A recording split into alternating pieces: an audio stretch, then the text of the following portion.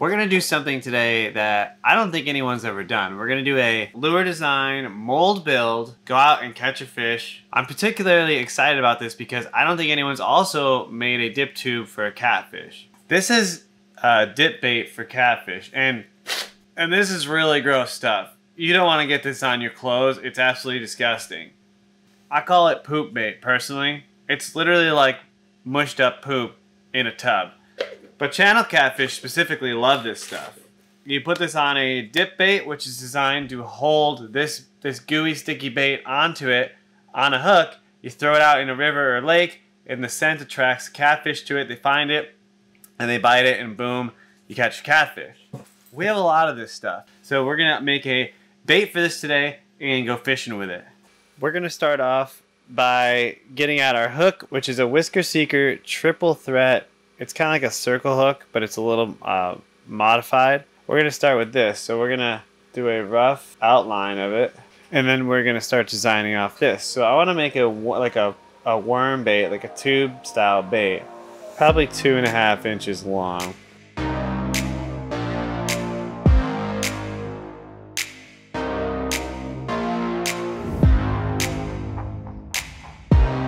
When designing baits, you have to remember that everything that needs to be cut on a CNC machine, so you can't have sharp edges, square corners. Everything needs to kind of be rounded so that the tooling, which is all round that the machine uses, can get into those corners.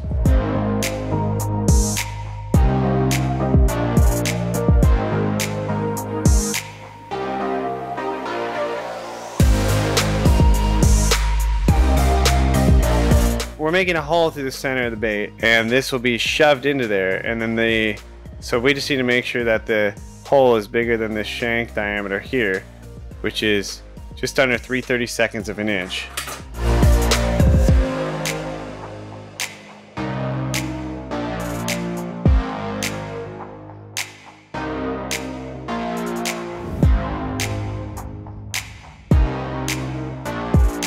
So that's it. It's a super basic design. The hook will sit down in the middle of it. Even if this slides up a little further, it's still gonna get a hookup ratio, good hookup ratio, because that's gonna collapse. And again, this is a 6/0 hook.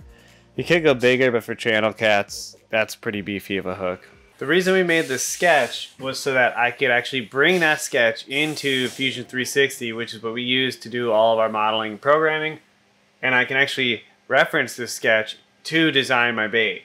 And I already went ahead and did that, so you can see I already designed the bait here. I actually made it a little thinner.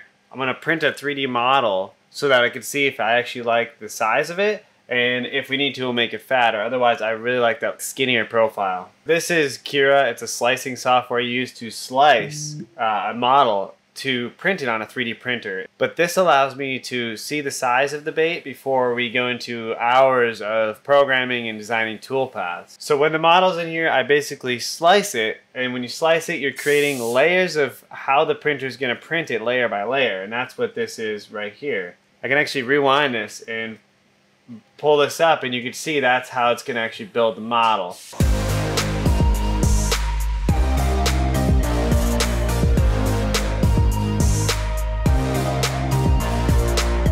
Alright, the print is done. Here is our print all finished up, and you can see this is actually a base we created on here so that it's stuck to the build plate. So I should be able to just pull this off. In theory, not very easy though. There we go. See if I can get this off. Oh yeah. So this is a 3D print just to quickly get a reference for what the size of this bait is going to look like. And there'll be a hole through the center that's about 3/32 of an inch in diameter. If I hold this up here, you can see how that's going to fit on there. I actually like that a lot. You know what I just realized? That might make a killer Ned bait. While that was printing, I went ahead and designed this. This is the full mold. You'll put your injector in here, shoot down here. This is a 3/8 inch channel or sprue, and it'll fill the baits from there. We'll put venting on the top and bottom of all this, and then these little guys at the end, those are where core rod will go across. So when you shoot, there'll be a rod in here. When you shoot, you pull the baits out and you pull the rod out, you'll be left with a hollow center on your baits, which is where the hook, right here, the hook will go through that, and so will your line. And if you wanted to, you could actually put them back in there, shoot a second color in the center. You'd have a solid bait, but then you'd have two colors, which would be really cool. We only have about 2 hours of daylight left, so I'm going to get this thing wrapped up, get the program put on it. I'm going to get it in the machine, get it cut, grab the poles, and get out to the local river and see what we can catch.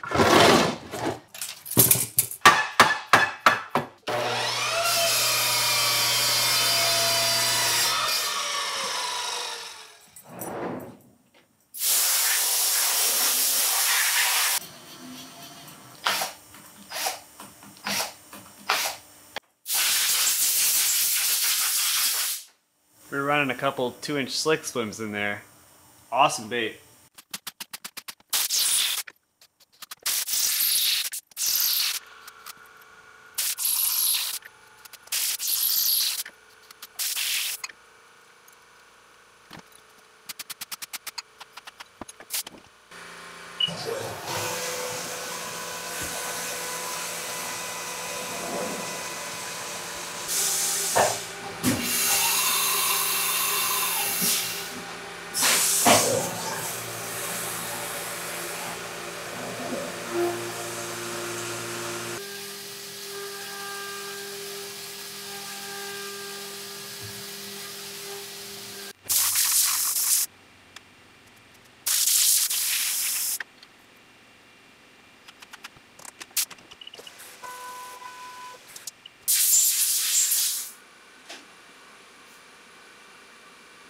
There's a lot of burring to do on this. Holy cow. Alright, so I got my fan going to suck the fumes out of the area. Got my mold. Putting a little worm oil on my fingers. Putting that on the rods. Putting the rods in there. Don't need a ton of oil, just a little bit. And I put my clamps on. Whenever you put clamps on, put them on opposite corners. If you put them both on the top and you inject, push hard, it'll split the mold open in the bottom and the plastic will come out the bottom. I am heating up some, or remelting some bright red. And this is a saltwater blend from Bait Plastics. About 315. And I'm trying to get it up to about 340, maybe a little hotter. I don't want to shoot super cold, especially with the core rods in there. The core rods will actually cause the plastisol to shrink even faster as it's traveling around that core rod. Okay, we are at 350.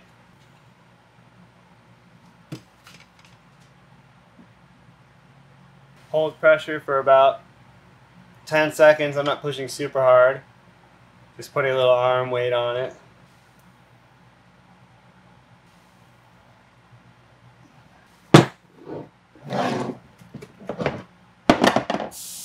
Gonna set this on another mold to suck the heat out of it, cool it down a little faster. See what we got. That's pretty good. We got one that didn't come out. It looks like it had air in it, but all the other ones look pretty good. That is the craziest thing I've ever seen. This is what we just pulled out of the mold. So now I'm just going to pull there, separate that, slide that off, pull this out from the other end.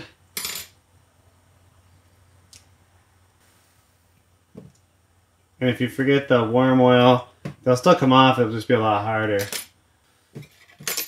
Alright, so there's our 4 baits. Let's go test them out.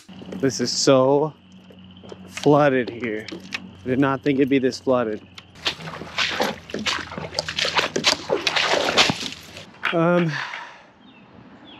Okay. This is not gonna work. This is about 6 feet higher than it usually is. Just for the sake of it, let's try. And we're here. And I want the fat end at the bottom, so I gotta start with the skinny part. See if I can thread this on.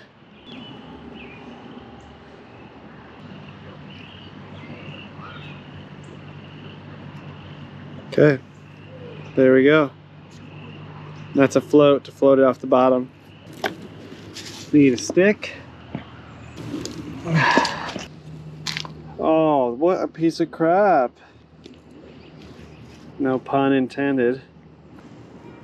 Okay, so just smashing it on there. Smash some more on the other side. And there you go. Just want a big ball of poop, basically. So now I'm gonna get over here and just kind of toss it right along this, where this water is really ripping. I want to go right to the right of that, so I'm down in there but not getting pulled out.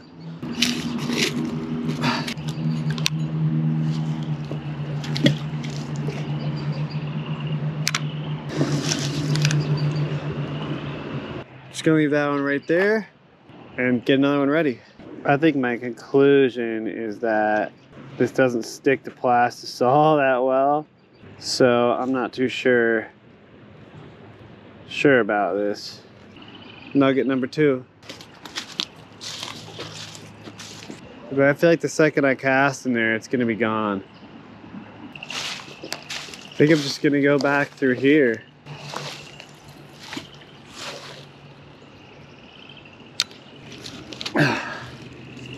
It's been about 25-30 minutes and I think, wow, well, that's a little tangled.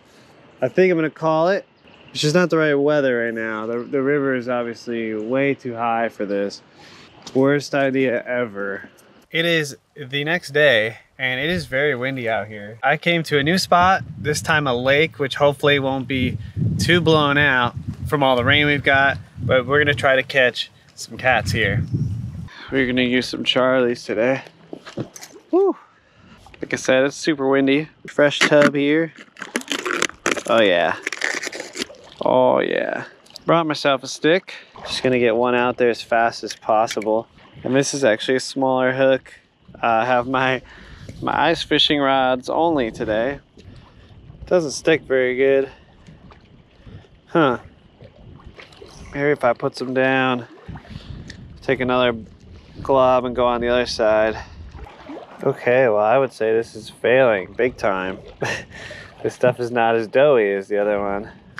This is Danny King's catfish punch bait. Let's see if this one's a little more doughy. Oh God, there's like hair in that one. Oh, what the heck? Look at that stuff. It's like they just ground up a bunch of rabbits or something. God. I'm gonna regret this on the way home. There we have it. It's gross.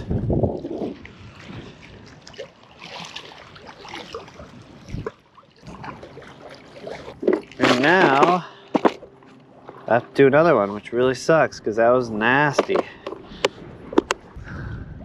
Put this one on the other way with the fat end up. See what that looks like. I wonder if I put a little water in there. Oh yeah. A little water in there. Even more gross. That's about all I'm gonna get, I think. It's not very sticky.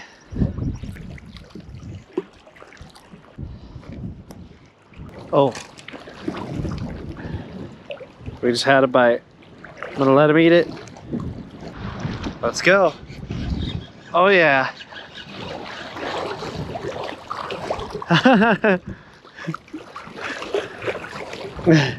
There it is. Had to turn to get out of the wind, but there it is, guys. First cat on the bait. It's barely fit in his mouth. Good thing we used that small hook. Let's get this guy unhooked. Not a bad little fish. Pretty small though. Let's get this guy back and see if we can get a bigger one.